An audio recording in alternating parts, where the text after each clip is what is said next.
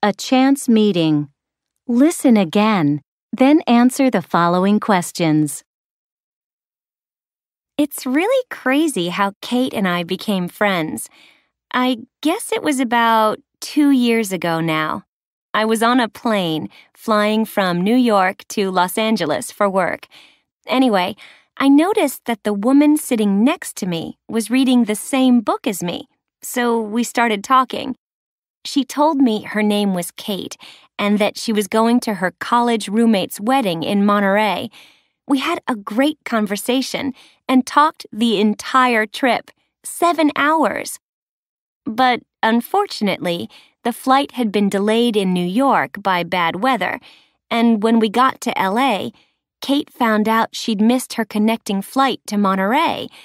So I invited her to stay with me in my hotel in LA, but the airline had already promised to give her a room at a hotel near the airport, and she had to catch a really early flight the next day.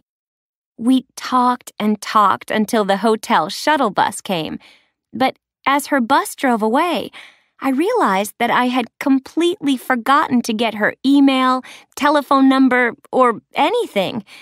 I felt bad because I would have liked to hang out with her back in New York. We had a lot in common. Well, 3 months later, my roommate had a bunch of people over for a party one Thursday evening. I started talking to this woman, Samantha.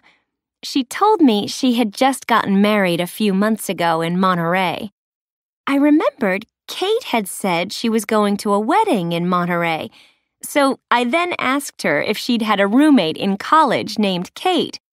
She was very surprised and said that she had. Then I told her all about meeting Kate on the plane to LA.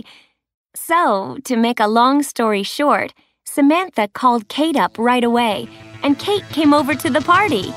It was so exciting to see her again, and we're all good friends now.